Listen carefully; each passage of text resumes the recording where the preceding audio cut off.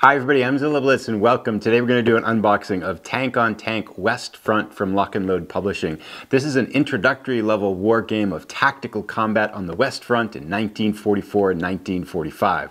Let's open it up and take a look at what's inside and offer some initial impressions.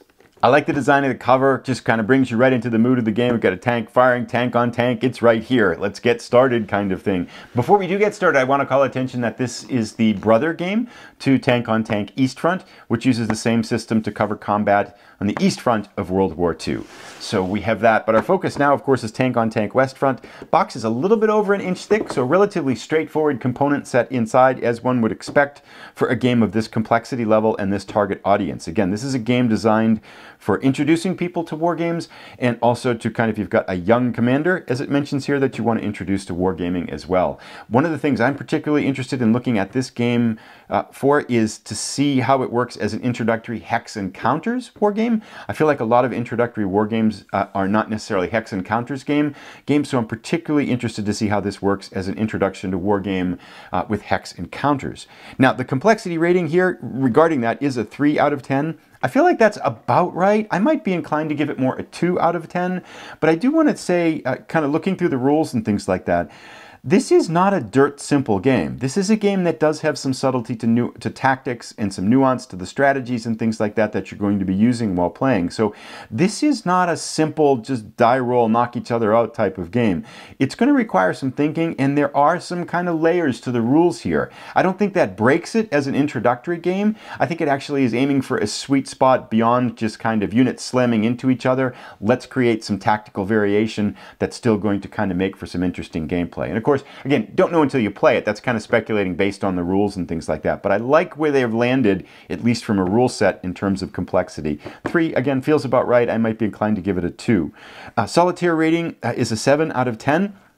I feel like that's spot on. There's no solitaire bot system for this, so if you're going to play this solitaire, you're going to be playing both sides. There aren't any hidden movement rules or anything like that that would make solitaire particularly cumbersome. And at the same time, I think the 8 action point system that's in this game is going to work really well for a solitaire system. I like those kind of things where you run out of action points and then the game switches to the other side and you've got to take control of them. So I think that's a particularly nice mechanic for a solitaire system. In terms of scale of the game, it doesn't specifically say in any place that I've been able to find yet, but because these tanks have a facing element to them, I'm assuming that these are individual units, and like the infantry units here are kind of squad level range, so I think that's the scale of it. I mean, there is a little bit of abstraction to combat in a game that's this simplified, so I think you could imagine it as platoon level or individual unit level. Either one I think looks like it's going to work fine. Let's open it up now and take a look at what's inside. We start out with a black and white die. There are 2 dice there. Very good. And we have our game manual. Again, modest game manual. 10 pages here, not counting the cardboard covers here. So really 14, I guess, if you were to add them all up together. Relatively straightforward rule set. If we kind of go through the rules here, we've got a table of contents. Rules start on page 3, 2, 3. And then we go to the other side here. 4, and then this page here starts the design your own scenario system. So really we're talking 4 pages of rules. So very modest rule set. I will call attention to this design your own scenario system. We'll take a look at the player aid later, but there is a player aid that gives all the point values for the units. So you could, with using that, you can design your own scenarios, and there's a good bit of maps in here too. So in particularly for new wargamers, I think kind of leading them into that design your own situation is a nice plus to this system, because I think especially when kids are playing, they probably want to design their own, and so it makes it really easy to do that, kind of leveling up, if you would, both the depth and engagement of the game, at least the potential to do that. So I'm excited that that's there too. That's, I think, a nice thing to kind of have in the game here. If we do look through the rules, just to kind of highlight a few key mechanics here, there is again a facing system for tanks. We have an action point system, which is going to be variable, so you're going to be going back and forth playing both sides until you kind of run out of action points, which I think works really well. It's a fun system to play, and it also works really well for solitaire, and there is a note here for modifying that for a solitaire level in terms of how to make that work in a solitaire system. There is line of sight for combat, so we do have range of units and line of sight factors to kind of figure out. So again, the idea that this is not a dirt simple game. This is a very kind of, I think it's a thought out system that says, how can we reach that sweet spot between introductory level of complexity and interesting gameplay? That's, I think, what it's really aiming for. We've got artillery support. There are some different characteristics between soft targets, so infantry, and then hard targets like tanks. We've got some improved positions, truck units, airstrikes. So you get the idea. This is, again, there's a good bit going on here. Aces, you can have a unit that's got particularly high level of skill. So there's a lot going on here that they cover in 4 pages of rules. Again, it is a simple system, but they've kind of brought kind of a nice amount of kind of enhancements to it, I think, to make it kind of an intriguing system. We talked about the scenario system here, but this is the set of scenarios that comes with the game. There are 14 altogether of varying size and scope and duration. And again, there's a bunch of maps. They're going to be using the different maps that are in the game here as well. So it looks good. I mean, there's a good variety of here. I can see, playing through all the 14 scenarios is going to have some pretty good depth to it. And then you add in the factor that you've got design your own scenarios. So, a good amount of depth for a light package of a war game here. Let's take a look at our counters now. These are all printed on 2 sides. They're 1 inch thick. However, there is no step system for the games. We can see the backside is basically, generic US marker here. I like these. I like the design of these units here.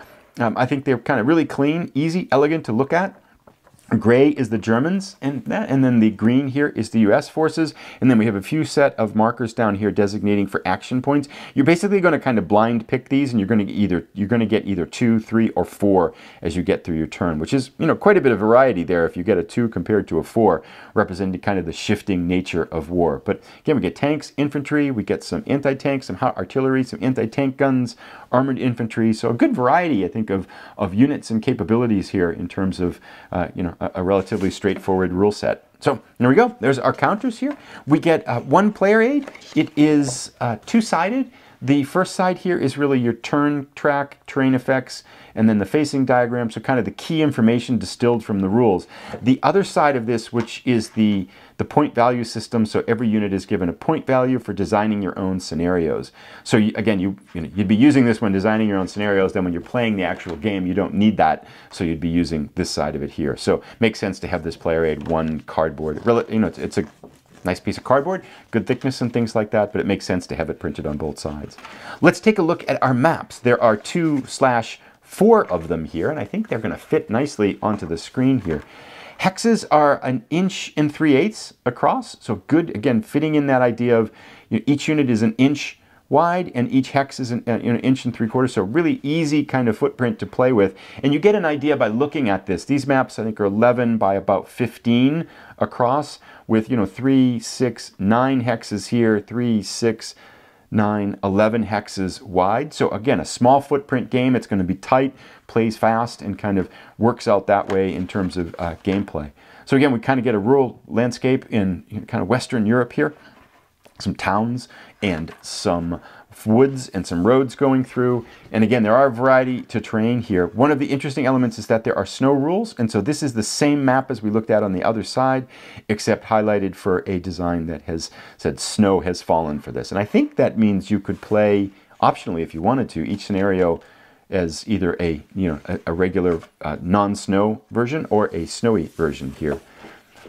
Oh, I do want to mention too, kind of highlighting that gameplay, is probably a good time to talk about that the stacking rules in the game, there is no stacking. It's 1 unit per hex, and it has to be enforced at that all times. So that's going to kind of, keep things nice and straightforward for people that are new to wargaming. Stacking can kind of create a whole level of complexity to the game. So again, visually, it's going to be a relatively straightforward analysis if you're new to wargaming. Here's our second map. Combined it relatively, similar type of map with some different places for elevation. Elevation is figured into the game as well, and a nice rule setting for tank-on-tank combat, so we get some open areas that the tanks can fire. And then again, the other side that we looked at was our snow map too. So again, there you go. We get 2 maps/4 maps, and player aid, set of counters, and a modest rule set that looks like it's going to be relatively straightforward for introducing wargamers to the hobby of wargaming. if you've played this, it'd be interesting to see how it worked out for you. I look forward to giving this a shot. I will be bringing some gameplay from both the East Front and the West Front series to the channel at some point. I'm very excited to kind of see how this looks as an introductory wargaming opportunity for people that are new to wargaming, because I do have a number of friends that are interested in my hobby, and I don't want to break them by introducing something that's going to be overly complex. And so I'm looking forward to giving this a shot with some friends as well. Look forward to hearing your comments. Thanks. I'll put a link to the unboxing for the expansion for this, which will be coming up soon. And also I'll put a link once it's ready to some gameplay videos as they come out as well. Thanks everybody for watching. Have a great day.